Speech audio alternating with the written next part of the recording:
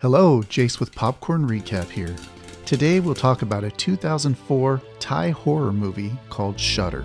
This is definitely a scary, scary horror movie, so proceed with caution if you decide to watch it.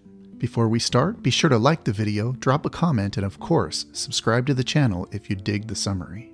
At the movie's beginning, we see Tung together with his girlfriend Jane, celebrating with their friends. They get drunk and poke fun at each other's life. After the celebration, Jane drives because Tung is too drunk.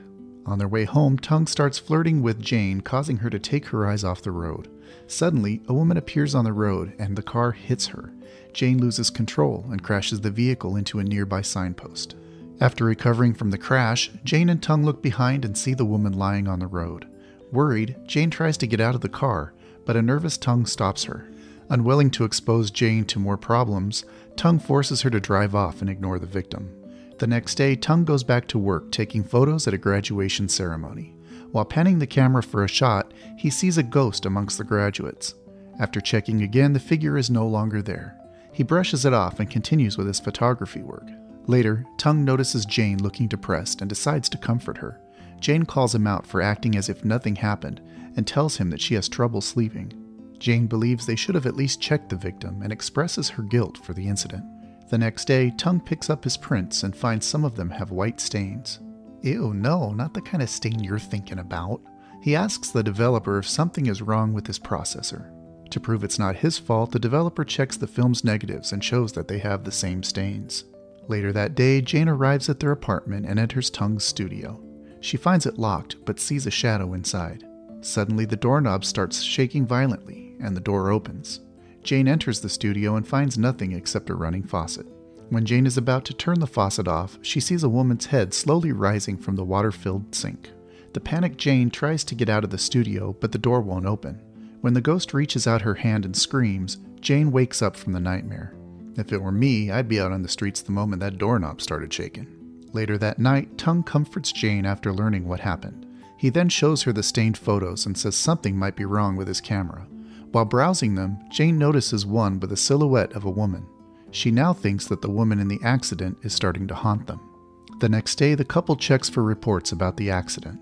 They discover there is no record of the accident happening from any hospital or police station. Jane believes the accident and the photo stains are related, but Tung denies it and blames it on the camera. Later, Tung works on the prints again and sees the woman's silhouette. After taking a closer look at it, the woman's head turns to face him. When he takes the print to the developer the next day, Tung gets mocked for believing ghosts exist. Meanwhile, Jane is bothered by the recent events and leaves her class early. She then finds a newspaper stall selling magazines about ghosts and takes one. Back at the studio, Tung notices Jane arriving and tells her that she's early. He then goes to answer the landline outside. To his surprise, the one calling is Jane. Shocked by the revelation, Tung drops the phone, slowly returns to the studio, and finds no one inside. Sometime later, Tung starts experiencing neck pain, and Jane tells him to see a doctor. The couple visits the publishing company of the magazine Jane found earlier. It turns out the company is faking the photos they show in their magazine. After talking with the company's manager, he shows the couple the real deal. He gives them a photo and points out the blurry image that resembles a woman. The manager says the image resembles his mother and reveals they took the photo after she passed away. The manager believes that sometimes ghosts come back because they long for their loved ones. He then gives the couple an album full of haunted photos. The manager adds that these ghosts haunt the photographs because they have a message to send. A skeptical Tung then asks how they can be sure that the photos in the album are real. The manager then points out that it's impossible to fake photos taken from a Polaroid camera. Jane then asks how to know what the ghost wants, and the manager says the clues are in the picture itself. Later at work, the lights in Tung's studio go out. He calls for his assistant, but he doesn't answer. Suddenly, the cameras start flashing rapidly at Tung. He panics and continues to ask who is doing all these things. He briefly sees a woman's face before he turns on the light and discovers that he's alone. Tung goes to see a doctor for his neck pain. The nurse notices something odd while taking Tung's weight, so she restarts the weighing process. Eventually, Tung learns that nothing is physically wrong with him. Maybe he broke the scale like I always do. While getting his prescription medicine, he hears a voice saying he's a liar. He looks at the pharmacist, but it's not her saying those words. Scared, Tung leaves in a hurry and without grabbing his medications. That night, Tung examines his haunted photos again while watching a documentary of how praying mantises mate. Interesting kink he has. Frustrated, he knocks the photos off the table. The next day, Tung goes to pick up Jane at her school. He calls out to her, but she doesn't answer. After getting closer, he sees Jane spitting blood. When she turns around, Jane's full-on emo makeup scares the living daylights out of her boyfriend. Tung wakes up and discovers he's just having a nightmare. Shortly after that, Tung feels someone's presence inside his apartment. He looks around and finds his friend Ton looking depressed. Ton freaks out and asks for the photos that Tung hid. After calming him down, Tung tries calling Ton's wife. When he checks on his friend again, he is no longer there. Later, Jane arrives at home and sees that Tung is looking for something. She asks what he's looking for, but he makes up an excuse that he's just cleaning. Jane then drops the haunted photos, and when she picks them up, she notices something. She discovers that the white stain seems to come from a room in a building found in the background. She checks the rest of the haunted photos and sees the same thing. Jane goes to the school the next day and takes pictures of the room using a Polaroid camera. The first photo she takes shows nothing, so Jane decides to enter the room. Once inside, Jane continues taking pictures, and all of them revealed nothing. She takes one last photo and accidentally drops it while drying the Polaroid film. When she picks it up, Jane sees a silhouette of a woman. Scared, she decides to run outside but stops after seeing a picture frame fall in front of her. She examines the photo inside the frame and recognizes the girl in it as the one they hit during the car accident. Later that day, Tung visits the apartment of Ton and discovers it's a mess. Meanwhile, Jane continues to investigate the woman she found in the picture frame. She discovers a picture of the woman and Tung together. Back at Ton's apartment, Tung learns that the wedding photos of his friend show signs of being haunted too. Then, Tung suddenly sees his friend jumping off the balcony. He screams after seeing his friend's body on top of a car in the parking lot below. Later, Ton's wife arrives and asks if Tung's gang has gone crazy. It turns out that all of them, except Tung, have taken their lives. Inside their car later, Jane decides to confront her boyfriend about the photo she discovered. Believing the girl is the one haunting them, Jane asks Tung to explain his relationship with her. Tung reveals the girl's name is Nader, and that he knew her in college. We learn that Nader is a loner, and Tung decided to date her secretly out of pity. She seems to love him a lot, enough that she's willing to buy him an expensive camera.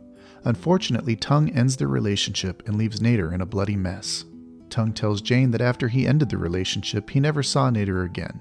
Realizing that his life is now on the line, Tung gets scared and Jane comforts him. They decide to visit Nader's home and check how she's doing.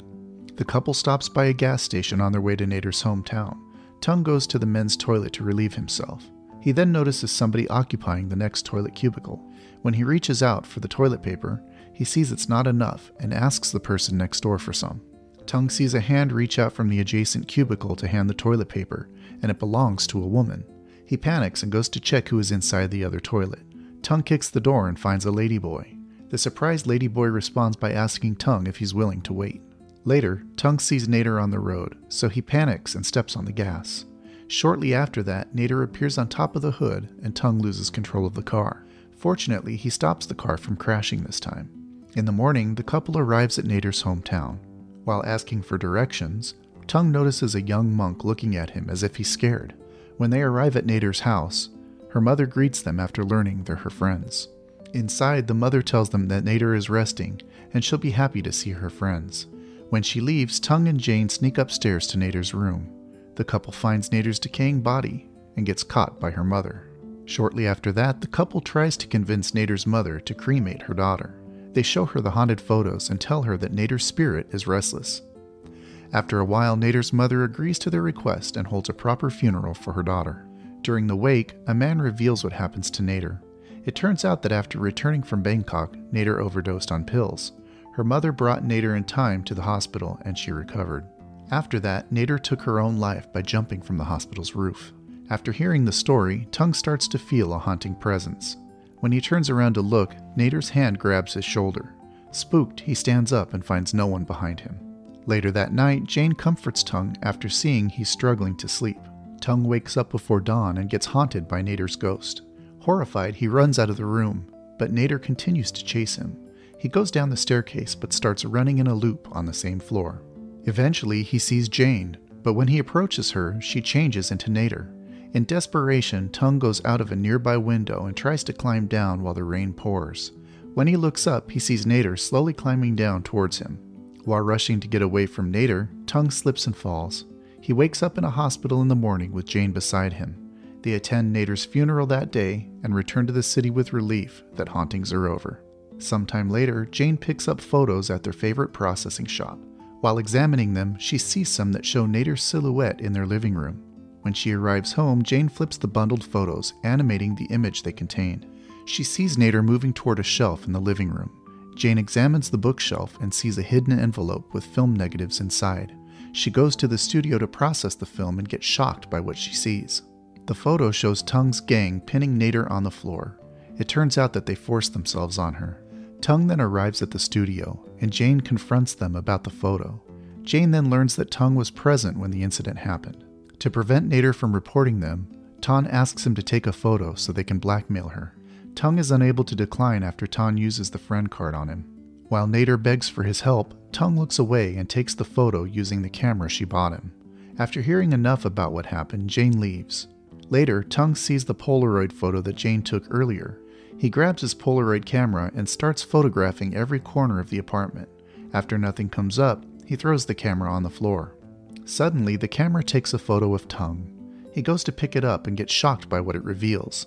He recalls his neck pain, weighing too heavy for his body, and the young monk looking at him. It turns out that the photo shows Nader sitting on Tung's shoulders. Nader covers his eyes, and Tung panics after losing his vision. He ends up jumping out of the building after that. Jane visits him sometime later, saddened by his state. The movie ends after showing a reflection of Tung with Nader still on his back. Creepy. My neck is actually starting to hurt a little. Subscribe for more videos like this. Turn on notifications and leave a like. It really helps the channel.